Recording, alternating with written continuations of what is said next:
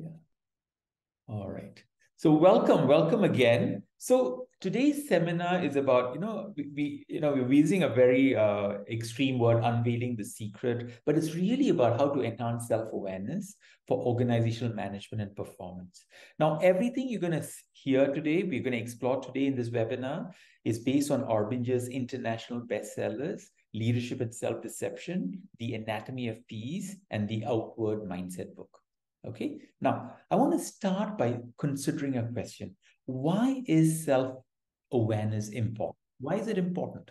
Right? And to answer this question, I'm going to tell you a story. In fact, I'm going to read a short story for you. Okay. Now, a traveler was once on a road between two villages. He came upon an older man sitting beside the road and asked him what kind of people he would find in the next village he was headed toward. The older man asked him what kind of people he had seen in the village he had just left.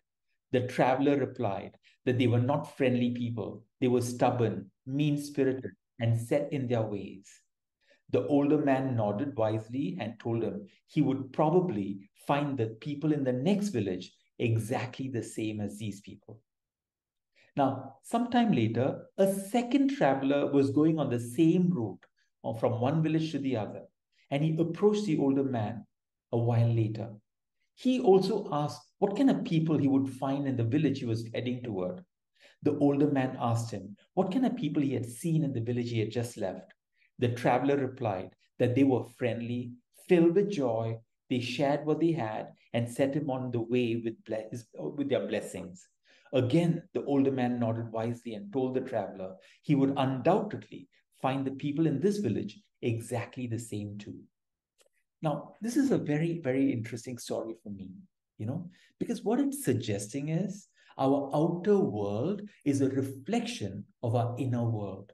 It is often the best barometer for what is going on inside us, meaning what the experiences we are having constantly, consistently in the external world may actually be a reflection, a barometer for what is going within us. And for leaders, it becomes the best barometer for leadership ability. So, what are we going to do now? So, we need to unpack this claim. And by unpacking, I mean, I'm going to share with you two very strong reasons why we need to pay attention to self awareness. Okay. Now, the first reason is the self deception paradox. Now, here's the thing, in the company that we are all working in, right, whichever company you're from, results are key. There's no compromise. We have to be unapologetically focused on results. But here's the thing, the way we focus on results, the way we pursue them, the quality of results we produce is a function of a deeper problem. And this deeper problem is called the problem of self-deception. And the way philosophers explained it in universities, they use 3 points to explain it. And their explanation itself is a paradox. Let's look at the 3 points. The first point they said was, as people, we often create our own problems. Do you agree with this? A lot of problems we are creating, we have a role to play in it. Now, the second point, they said as we often create problems, we also seem unaware that we create them. So think about it. I'm creating problems, but I seem unaware. I'm oblivious to this fact that I'm actually causing problems. So these 2 points seem to suggest that I'm blind. I cannot see. So now let's say I work with you, right? And you can see clearly I'm creating problems, but I seem unaware of it. I'm oblivious to this fact that I'm creating problems. Now, and you want to help me. So what strategy might come to your mind if you want to help me now? Well, you might sit me down and give me feedback, right? You might tell me off. Or you might say, no, this guy has to learn his own way. Let him fall and wake up, or, wake up, right? Whatever you're doing, what are you trying to do? You're trying to remove the blindness. Now, in whatever way you help, am I receiving your help helpfully, or, genuinely? Am I accepting your help all the time? A lot of times we don't accept the feedback of others, right? We become defensive, right? Right? We actively resist the ideas and the feedback of others. Why? Why do we need to resist? After all, the other person is trying to help me, right? Now, here's what philosophers said. There's only one reason you and I need to be defensive. They said we are defensive because At some level, we do know we are creating the problem. So our active resistance, our defensiveness is not actually suggesting blindness, it's actually suggesting sight. So it's a paradox, right? Can you see how it's a paradox, self-deception? I'm blind and I can see at the same time. Now, how do you help a guy who's often creating problems, who seems unaware, but when you tell him, he doesn't want to agree? How do you help a guy like this? This is a problem of self-deception, right? So in order to understand it, right, let's look at a real work-life example of how self-deception is playing up at work. So to do this, I want to share with you a situation that is happening between two departments in a particular company. And in this case, it's between the manufacturing division and the engineering division. Now, this is what engineering division does. They create designs difficult to manufacture. Now, think about it. Do you think manufacturing is happy about this? They're not happy, right? So this is what manufacturing sees in engineering. Hey, these guys, they see themselves as prima donnas, They're not practical at all. And because they have this view of engineering, what do now? Right? They resist. They complain, give up, return designs angrily. Now, do you think engineering is happy about manufacturing's response? Of course not. So what do they see? They see manufacturing as being very uncreative and inflexible. Can you see a cycle going on here already? Now, if this is how engineering thinks of manufacturing, right? What are they going to do now? Are they going to become more helpful to engineering? Sorry, to manufacturing now? Unlikely, right? So this is what happened. They started to defend their designs and demand more creativity. And what did this trigger in manufacturing now? They started to see engineering as so stupid and uncooperative. And what do? They complained more and demanded different designs. And what did engineering see now? Well, these manufacturing guys are so uncooperative and lazy, Can you see a cycle here? And this went round and round and round. So this is what we call in Arbinger a collusion, right? And it's very troubling because think about it. Let's explore some questions here. Now, in this story, in this situation, who's creating the problem? Who's creating the problem? You can just unmute and share. Who's creating the problem? Engineering. Is it only engineering? Or is it manufacturing as well? Both. Both, right? Both are creating the problem. Who thinks you're creating the problem? No one, right? Now, in this story, who needs to change? Both need to change, right? Yeah. But who thinks they need to change? Opposite. Opposite. I'm thinking you need to change and you think I need to change. Now, if that's the case, who's likely to change now? No one. No one, right? So how long might this go on then? No end. No end, right? But here's the thing. But if you were to ask manufacturing, hey guys, what do you want most in this relationship with engineering? What do you think manufacturing guys might say? Right? They might say, hey, we want what? A cooperative relationship, understanding, collaborative, etc., right? Now, same thing, you go and ask engineering, hey guys, engineering, what do you want most in this relationship situation with engineering or manufacturing guys? What do you think the engineering guys might say? Same thing, right? A collaboration, respect, understanding, cooperation, etc. But here's the thing, think about this. But are the ways both departments think of the other and respond to the other, inviting what they want? No. What is it inviting? Exactly the opposite. Can you see a problem here? Now, when you have a problem like this, where everything we are doing is inviting exactly the opposite, now, what kind of solutions can we apply?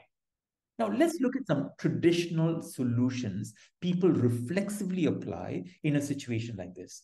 Now, they might try to change the other person, right? Manufacturing might go to engineering and teach them, listen, you cannot be doing this, you need to do it like this.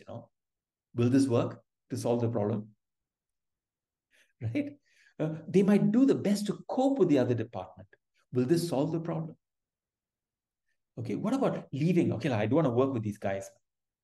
Will that work? Will that solve the problem? What about communicating, explaining, telling, teaching? Will that solve the problem? Right? What about implementing new skills or technique? Oh, let me go for a training on how to get this people to listen to me. Will that work? What about changing my behavior? Okay, I'll do what you want. Will that solve the problem? Right? Will any of these ideas work? Something to think about, right? Now, so the chances are none of these solutions are going to work because they're all behavioral solutions. The problem we are talking about is a deeper problem. It is a problem of self-deception, where both parties are creating problems. They seem unaware that they're creating problems, and they're resisting the possibility that they might be a problem. And they're fixated with how to fix the other person. So this is a classic example of self-deception at work. And the extent to which it is pervasive in organizations is mind-boggling. And that's why without self-awareness, there'll be massive value leakage happening in organizations. So this is the first reason, the problem of self-deception. Now, there is another reason why self-deception is important, and we'll come to it in a while. Okay, right? Now, and that is what determines our influence. Now, as a leader, as an individual, it doesn't matter what role I play in the company, what title I hold. My effectiveness depends on the influence I bring in my role. Okay, so this is going to be critical. Now, let's try to understand influence. Now, to understand influence, we need to talk about the research that was done on self-deception. Now, when philosophers in universities like Oxford, Harvard, Yale, they started working on this problem, their research revealed two distinct mindsets that shape human experience and interaction. Okay, let's explore what these two mindsets are. Now, we call them in Arbinger the inward and the outward mindset, in the box or out of the box. Now, let me quickly give you an introduction. Now, let's say I'm operating with an inward mindset. When I'm operating with an inward mindset, others don't matter like I matter. But I still have to work with you, right? You're still there in my life. But because you don't matter to me, your needs, your challenges, your objectives, your burdens also don't really matter to me. That means my objectives and behaviors, are totally self-focused. That's why the red solid triangle is pointing toward me. That means who are you to me now? You're an object of value. So here's the first point, right? Whenever we are operating with an inward mindset, the emotional and cognitive programming coding is like this. I can only see the world around me, the people around me, in terms of what value do you have for me? It's all about value. If you're useful to me, I see you as a vehicle I can use. If you're making my life difficult, I see you as an obstacle to blame. But if what you do has no real value for me, I see you as an irrelevancy to ignore. Just look at the programming, the emotional and cognitive programming when we are operating with an inward mindset. So this is one way we show up moment to moment. Another way we show up is what we call the outward mindset or being out of the box. And when I'm showing up with an outward mindset, others matter like I matter. Others are people to me. And because you're a person, your needs, your goals, your challenges matter to me. And therefore, my objectives and behaviors take others into account. I am not doing a job for you. That's not my job. But I'm going to do my job in a way that is mindful of any impact it might have on you. So the summary is this. Look at the world I operate in when I have an inward mindset. It's all about me, I, myself. It's totally self-focused. But look at the world I naturally operate in when I have an outward mindset. It is inclusive. I take others into account. So two mindsets. Now, what has this got to do with influence? Now, let's explore that. And to explore this, I'm going to show you a little video clip, right? And the person you're going to watch is Justin Wheeler. He's the CEO of Berkadia.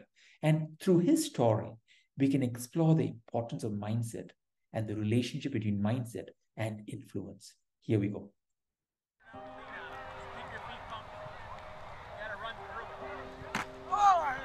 on.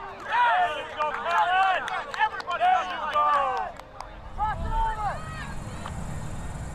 grew up in a very, very small town in Idaho. Grew up on a farm. My graduating class had 38 people in it, and most of us couldn't read or write when we graduated.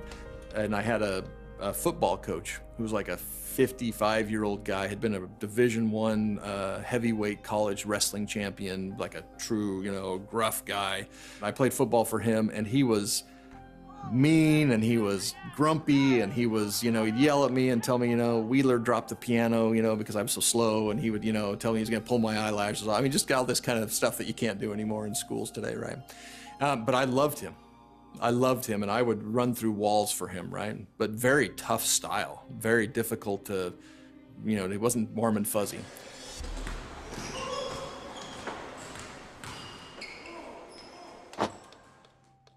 During my high school years, I also had a basketball coach, 30-year-old guy who thought at some point he was going to be coaching the Boston Celtics, who had almost the same style. Wheeler, you need to learn to dribble with your left hand. Why can't you jump? Sit, all these kind of really mean things that he would do, and I hated him. And for a long time, I couldn't understand why that was. Why could one person who had very tough behavior and a tough style I would love, and why would it be the other person that I would really kind of detest? And the answer really came down to mindset when I think about it. My first coach saw me as a person, and what he was trying to do was raise good young men. My second coach saw me as a vehicle or an obstacle to his ultimate goal of coaching the Boston Celtics. And so that came through so clearly to me, even as a 16-year-old boy. Even as a 16-year-old, Justin could tell when he was being seen as a person and when he wasn't, even though the behavior of his two coaches was the same. So you can't say, to be a great leader, act like the football coach, not the basketball coach. You can't say that because their behaviors were the same. Both these coaches were tough. Both were hard in their behavior, but their influence was completely different because of their mindset, how they saw Justin. Influence and leadership and effectiveness with people, none of these are simply a matter of skills or techniques. Others generally respond to us in the way they do, not because of our behavioral style, whether we exhibit hard or soft behavior. They respond to the way we see them. And we can't hide how we see others. No matter what we are doing on the surface, people can usually tell how we see them.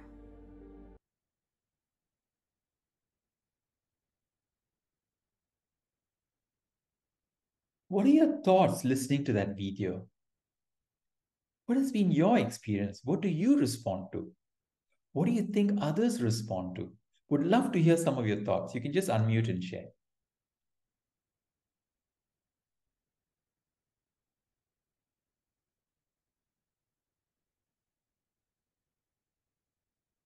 Do you agree with this, that people primarily respond to our mindset? Now just think about it. Let's say I say sorry to you, but I don't mean it. Somehow, can you tell that I didn't mean it? Yes, we respond to the mindset. Yeah. Let's say I say thank you to you, but I don't really mean it. Somehow, most of the time, are you able to tell that I didn't mean it? Right? So something to think about, right? So here's a very, very important principle for influence and culture change. People primarily respond to our mindset, how we regard them, not our behaviors. And the more we understand this principle, the more we test it out and grow in our confidence, conviction for this principle, the way we interact with people dramatically starts to shift, strengthen. Influence starts to get better and better and better as well. So there are two reasons that we need to keep in mind why self-awareness is so critical for our personal effectiveness as well as organizational effectiveness. So to summarize, our leadership effectiveness in anything we do is a function of how we are with others. Are we with them, seeing them as objects, or are we with them, seeing them as people? And a couple more quotes.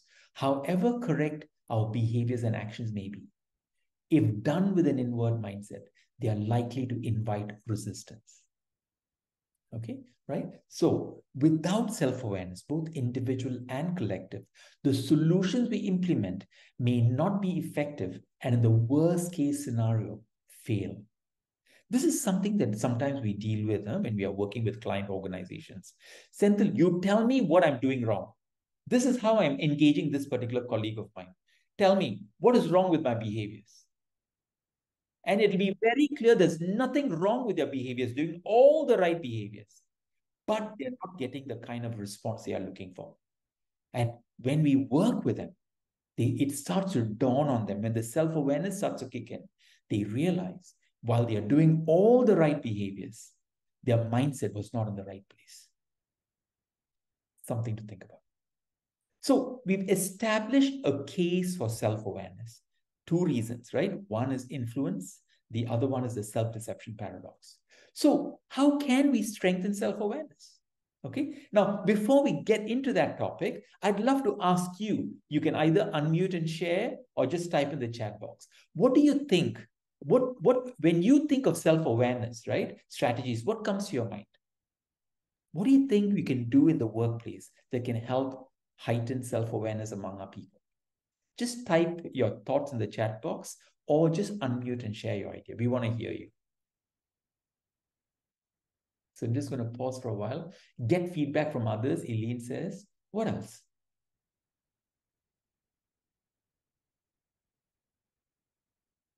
Any other thoughts? Feedback is a great idea. What else?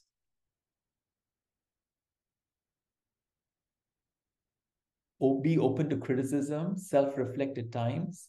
What else? Anybody else? You can just unmute and share.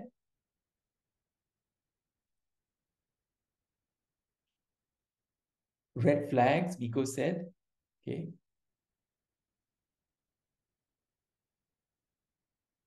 Now, all right. So what I'm going to do is this. I'm going to just share with you, when people think of self-awareness, what usually comes to people's mind, the conventional ways of thinking about self-awareness, right? When we go to organizations, say, okay, what are your self-awareness strategies, right? These are what they typically say. Oh, we have 360-degree feedback. We do assessments. We have profiling tests, personality tests. We do coaching, counseling. We have reflective conversations. We have storytelling and more. Now, just look at all these strategies, right? Now, what do they all have in common? They all have something in common. And to actually put it another way, right? They are all outside looking in strategies, meaning all these strategies, the thing that they have in common is this: others or something else is telling them where they need to change. It's outside looking in. But there is a problem with all these strategies with regard to self-awareness and mindset change, because mindset change is an individual choice. An outside looking in approach where I am told where I need to change is not the most effective strategy. Why? Because ownership is not sufficiently invited. What we need is something else totally. What we need is an inside looking in strategy. Right? Now, what can we do about this? Now, of course, for example, we can do things like coaching, counseling, reflective conversation, storytelling. You notice these two bullet points appear in outside looking in as well. Why? Because if not done correctly, they are ineffective. There's a way to do coaching, counseling, reflective conversation, storytelling, which invites people to look at the mirror. So we need to be very mindful. So if you already have implemented coaching, counseling, reflective conversations, and storytelling, and it is not inviting more self-awareness, you need to audit how exactly are you doing it, because there might be a problem in the way it is being executed. But what Arbinger does is something additional, and we find this very, very effective. We actually help people understand the two mindsets. We help them understand the science of mindset, meaning how they move from an outward to an inward mindset, how they get stuck in an inward mindset, how they invite others into the inward mindset, etc., etc. And then we also help them learn and experience how to work with an outward mindset. And when we start to teach all these things, when we give them a language for inside looking in, they are able to look at the mirror every day, right? What happens is we enable moment-to-moment self-awareness. This is very powerful. Then, if you complement the inside looking in strategy with an outside looking in strategy, it becomes even more effective. Okay? All right. So now, Think about it. So we've talked about what we need to do to have a very effective self-awareness strategy. We need to do an audit to check, number one, whether our strategy is primarily outside looking in or inside looking in. We need to be more inside looking in. The second is, if you already have storytelling, counseling, coaching, reflective conversations, and they are not working well enough, you need to do an audit to check how it is being done and see whether it needs to be strengthened. Okay, these are some ideas for you. Now, then the next question is, how do we know we have an effective self-awareness strategy? What will be the outcome if we have a good self-awareness strategy? Well, very, very interesting. This is the outcome we notice, right?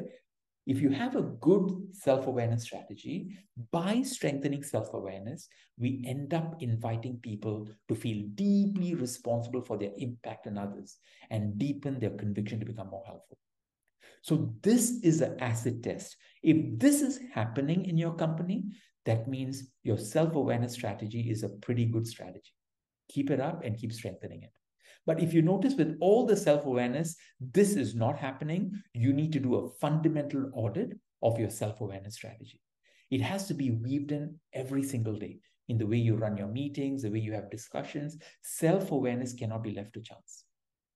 And if you do have a good strategy, imagine if everyone in your organization is seeking ways to contribute to other people's success, what becomes possible? Okay, so this is what we are striving for with a self-awareness strategy. Okay, right? Yeah. I'm just looking at the chat box. So Reena, you said be vulnerable and start from ourselves. Fantastic. That's an inside looking in strategy, right? And Sijan said, sometimes storytelling, when not done right, feels like teaching and lecturing, and worst case scenario, showing off. Fantastic insight. And that is why if your storytelling, reflective conversations are not working, please do an audit, because it might be outside looking in, and it's not working, right? It needs to be, an audit needs to be done to make sure you are doing storytelling and reflective conversations the right way. All right. So what self-awareness does, we talked about, right? So now let me share with you a video now. And we're going to show you a video. And the person we're going to watch, this person is from NUHS, right? And she's going to share her own experience, and what happened to her when she thought of her children, when she had self-awareness with an inside looking in approach. Here we go. When I went through the Outward Mindset program, I remembered this one video that struck me the hardest. This was Eric's story about his personal red flags and how it might potentially harm his family, and how he thought he was being protective of them and doing all the right things. Well, it got me reminded of how I treat my 3 kids at home. I always see myself as a tiger mom. I scream at them often and nag at them, especially when things are not on my schedule. When I open my gate, the first thing that comes out of me: have you showered? Why are you not showered? Have you completed your homework? Why are you still eating so slowly? Why didn't you keep your own toys? Why are you still not in bed by this time? The day right after I was introduced to the Outward Mindset concept and video, I went home and nothing changed. It was back to my routine. I opened my house door. The floor was filled with cooking toys, Lego and blocks and books, and I saw my eldest daughter was jumping on the sofa and screaming. My son and eldest daughter was fighting with each other, and their dinner was left unfinished on the table. I nagged at them, I screamed at them. I was totally out of my mind. Well, I then slowly walked into the shower and I tried to cool myself a little bit. I reflected and I realized that, hey, gosh, I ticked all the red flags just now. I didn't know when to change. I didn't know how to change. I became more self-aware to identify all the red flags that I just did. It's not easy to overcome that, especially when you have a schedule to meet, right? I have to consciously think that they are my babies close to my heart. how could I treat them in a way just like, they are just like irrelevant sometimes, especially when I have a tight schedule to meet. When I see how my children react to my screaming and shouting, I saw my daughter cry, and that triggered me to slow down my pace and chat with her and look at her as my daughter, my baby. Yeah.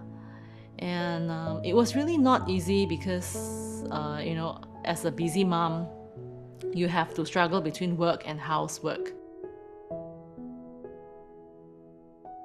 Change to me is very painful because it made me realize that I have ticked all the red flags, and it made me realize that I'm actually quite a bad mother. From her perspective, this mother was not able to spend time with me. She was always busy. She was always on her laptop. She always didn't look at me when she talked to me. After the lesson, when I start to practice and being able to identify all the red flags, I start to slow down, and I had many chats with her at night ever since after the lesson. And I see the change in her. She started to talk more to me. She started to tell me more about her school. And then I realized that she was happier when she's with me. There was this night that they started to hug me and kiss me and said that, "Mom, I love you."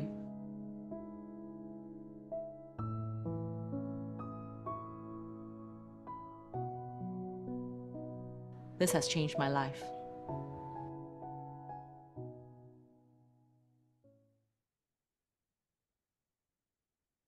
An example of an inside looking in self-awareness, a journey where, Stacy was able to look at the mirror herself. It wasn't easy. It never is, and then shift her mindset. So I want to just close this part of the sharing by just sharing that here are some tools, right? So with Arbinger, what we do is we try to neutralize the self-deception paradox as well as strengthen influence by introducing very, very robust tools on self-awareness, with two mindsets, how we get into the inward mindset, what are some of the things that we are doing that is getting us stuck in the inward mindset. How do we invite others into the inward mindset? You saw the collusion diagram just now between manufacturing and engineering, right? And what is the most important move? And of course, how can we strengthen coaching, counseling, reflective conversations, and storytelling using the ideas, that we have shared here? So all these tools are very powerful inside looking in self-awareness tools that can go a long way in strengthening effectiveness and performance in an organization. But here's the thing. Is self-awareness alone good enough? Right? Right. Now, it's just 1/3 of the equation. We need to see a complete strategy, a solution to actually enable mindset change for effectiveness and performance. So let's look at what the three components are. The first one, of course, is self-awareness, and we say radical self-awareness. The second piece that needs to come together to unlock potential and performance is actually we need to redefine accountability. And the third part is we need to enable collaboration. And when these three things come together, we naturally create a sweet spot, a workplace with independent, responsible, and impact-focused individuals pursuing hard results. This is what happens. Okay, now let's examine each one of these elements. Now, like we shared just now, the first half hour, effective leadership, effectiveness is grounded in self-awareness. And we've already talked about that, so we don't need to revisit it again. Okay, now what is the second piece? The second piece is we need to redefine accountability. Now, this has a very, very critical role, meaning if you do not couple self-awareness with redefining accountability, it feels like you're leaving people, with a handicap, it doesn't work well enough. So let's look at accountability now. Now, when we think about accountability, people typically show up in one of three ways, and we call them level 1, level 2, level 3 accountability. So level 1 accountability is like this. I only see problems. When I show up with level 1, I only see problems. And what I do as a result is I blame my actions and poor performance on others and on circumstances. So this is one way we show up. Another way we show up in terms of accountability, we call it level 2. I see responsibilities, right? So let's say Izwan is my boss. I say, boss, tell me what you want me to do. Okay, no problem. I'll get it done, right?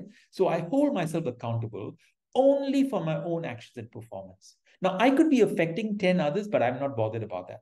As far as I'm concerned, my boss told me to do something, I get it done. Why should it matter how I get it done? Even if it causes problems for others, that's not my problem, right? So I'm only thinking about my responsibilities. We call this level 2. And then you have level 3 accountability. Here, I see impact.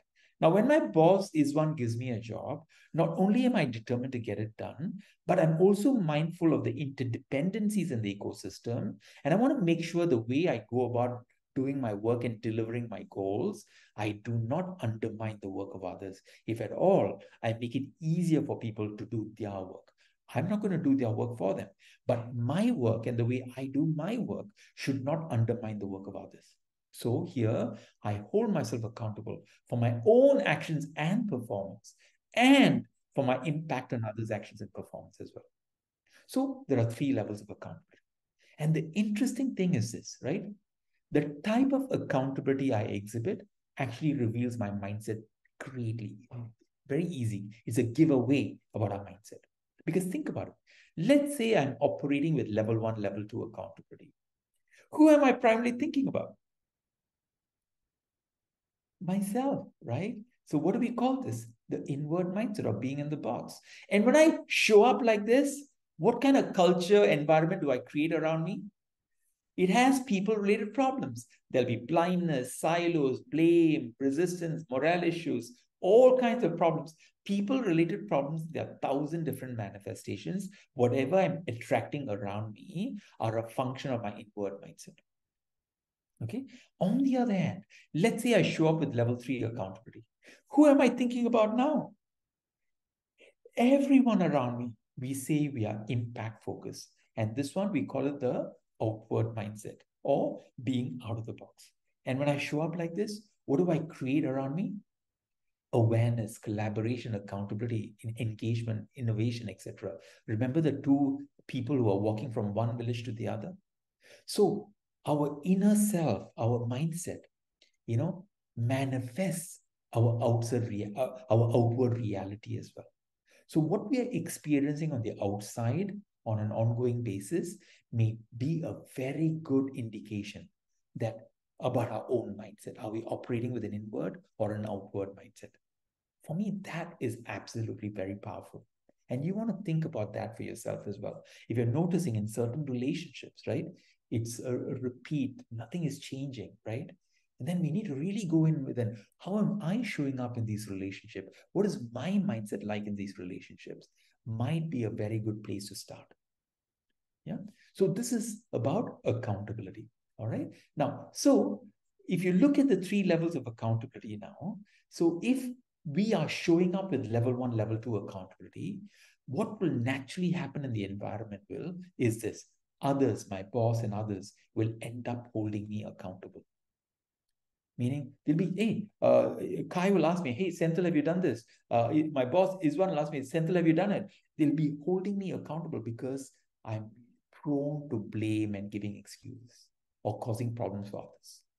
But if I'm showing up with level 3 accountability, then I am holding myself accountable. And I create a different reality around me.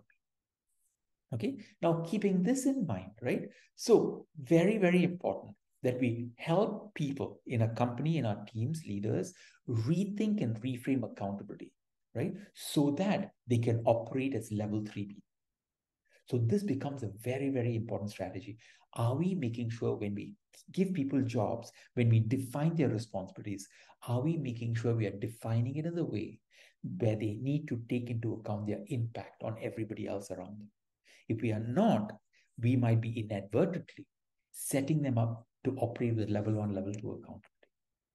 Now, what does Arbinger do in this space, right? I'll share with you what we do. But before that, let's do a little poll, right? Let's do a little poll here. Now, I'd like to now invite you to think about this, right? think of your own respective organizations, right? What is most pervasive in your organization? Are we ending up holding people accountable more, or are we developing accountable people more? What do you think is happening more in your organization? You can just unmute and share or type in the chat box. What is happening more in your organization currently? Love to see some of your reflections and your sharing on the chat box. Mix, holding people accountable. Mostly, yeah. Does anybody else have a thought? You can just unmute and share if you want. We are holding people accountable. What if I don't see both? Eileen, I'd love to hear what you're seeing, right? What are you seeing in the organization, Eileen? Yeah. Pearl said, we are not holding people accountable. I think you meant that, people are getting away, not doing their work, is it? Is that what you meant, Pearl? I don't know whether, can you hear me? Yeah, I can. Yeah, so I'm not sure whether like accountable means like if there is a mistake or something is done, the person will not be held accountable in some ways. But projects are also taken away halfway through when you are doing it. Like as if they say that, oh, because we are working as a team. So you don't feel that ownership too. So I don't see both. Okay, so that is even if I were to grade them, right, when things go wrong, you need to hold people accountable, but that's still a firefighting mode, right? Because somebody else is supervising you. What you really want is develop accountable people so that they are auto mode, they are running on their own, right? But if people are failing to do their job, but we are not even holding them accountable, that is even worse of a situation. Because that means there's no consequence management, right? So there's no equity in the system. There are people who are working very hard. There are people who are slacking, not delivering anything, but there's no consequence. So that is a even more severe situation. Okay, yeah. Does that clarify? Yes, it does. Thank you. Right. Now, what if I don't see both, right, Eileen? If you're not seeing both, it'd be great to just do an audit for the culture of your organization, right? Now, are they self-starters? Are they independent, responsible people? Or you're noticing you're noticing a lot of things are not happening, right? Because if things go wrong, we need to hold people accountable. But that cannot be the culture of the organization. We need people to be independent, responsible, delivering auto mode, right? That's what you want. That's developing accountable people, So it'll be, I'm not sure how to respond to that, but it'll be great for you to actually go and do a reflection of what is happening, what is not happening, right? And what is the consequence of that, okay? We tend to see the good in people, talk to them about situation, then move along our merry way, like little consequences. Okay, so that is a even more severe situation, right? Because then there's no equity in the system anymore. Because in a system where there are no consequences, the hard workers and the slackers, right, end up being treated the same way, and that causes a cultural issue. Nicholas says we are doing both, holding people accountable in the short term and when time is short, but developing people in the long run are fantastic. And that's exactly what we want to be doing, Nicholas. Fantastic. Yeah. All right. And then you just need to figure out, okay, how can we strengthen both, right? From an 80-20 rule, yeah, 80% of the time should be developing accountable people. And we should only be dealing with the wrong things 20% or less of the time. So if you apply the 80-20 rule, you just need to ask, am I spending 80% time developing and accountable people? And am I only firefighting, dealing with problems 20% of the time, right? That's a good way to think about your time allocation. Great. Thank you so much for your sharing. Yeah. Now let's push this, right? So in Arbinger, right, what we do is we actually, introduce a whole suite of tools to be accountable, meaning not to hold people accountable, to be accountable. And to also, we have this framework called the 3A plus, where it helps us measure whether we are indeed holding ourselves accountable for level 3 accountability, right? And there's a whole suite of tools that support being outward in our accountability and being self-accountable, demonstrating level 3. So this is the second piece, okay? Right? Now, the third piece is about relationships and influence, right? Which is about enabling collaboration. Now, here, right, if you think about the two mindsets, if I show up with an outward mindset, right, I'm naturally collaborative. It's authentic collaboration. But if I show up with an inward mindset, right, it's either forced or superficial, or I have no choice but to do it, and so on, right? So you notice the mindset is going to determine the quality of collaboration. So there are ways in which we can strengthen collaboration, and collaboration, right? If we are truly outward, we do not see it as an option. Individuals, when they are truly outward, they see it as a responsibility. Now, because why? Because you think about an organization, right? It's similar. The good metaphor is actually a company, a human body.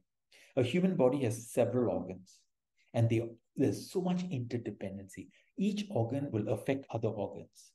Imagine one organ is just working and doesn't care about the other organs.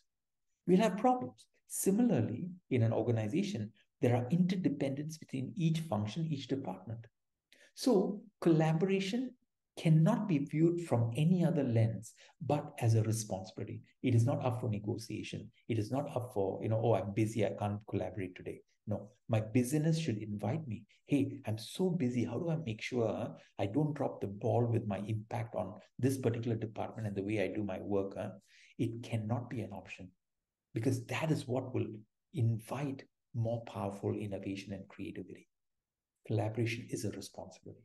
And in Arbinger, right, we introduce a whole suite of tools, right, to make sure we can promote outward collaboration. So we've talked about three areas, right? We talked about radical self-awareness. We talked about redefining accountability, and we talked about collaboration. And with all the tools, what can we do, right? And this is very important. If you truly want to strengthen effectiveness and performance and organizational culture, right? All these tools should allow leaders, individuals, to navigate real-time situations that they're dealing with on a daily basis. And typically, Arbinger identified 30 situations that people leaders typically deal with in the course of their work. It could be about selecting a new hire. It could be groups in conflict, poor alignment. Maybe someone is trying to do everything, or someone is not doing enough, or lack of buy-in, making a key business decision. It doesn't matter, right? Here are 30 typical situations that leaders grapple with, people grapple with at work. And what the tools around self-awareness, accountability, and collaboration need to do is they need to empower and enable individuals and leaders to be able to successfully, with an outward mindset, navigate all these situations. Then we have arrived to a better place. Are there any questions y'all have at this point? You can unmute and share, or you can actually type in the chat box.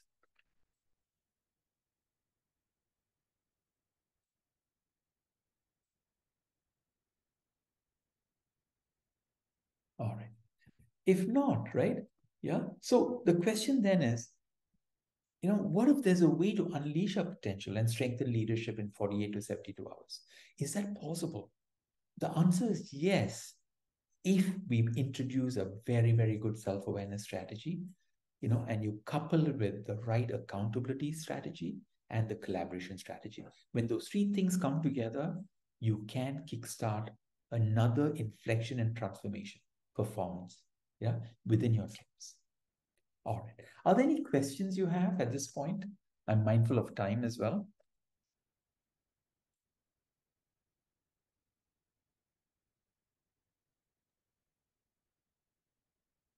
All right. If not, just quick introduction to what Arbinger does, right? We focus on three areas. One is leadership development.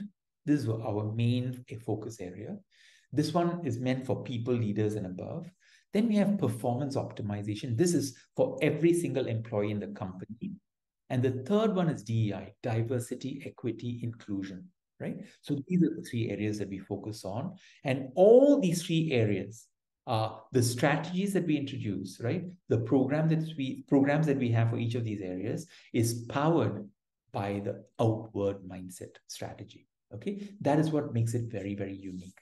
Now, if you have not attended an Arbinger program or know what it is, you can either go look for the books, Leadership and Self-Deception, the Outward Mindset book, or the Anatomy of Peace, or you can actually consider coming for our public workshops, right? We have one in Singapore on the 20th and 21st of November, and another one in KL on the 4th and 5th of December, okay? Right? Now, you can also connect with Arbinger. Our email ID is here. We will also be sending you all an email after this, right? And then you can connect and better understand what we do. You can also connect with us so that we can better understand your situation, your mandate, your strategy, your challenges, and see whether we can, support you in addressing your agenda. Are there any questions you have at this point?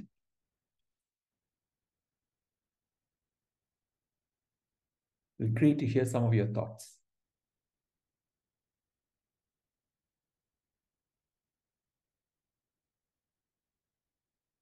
Sijun, anything to add to this? No?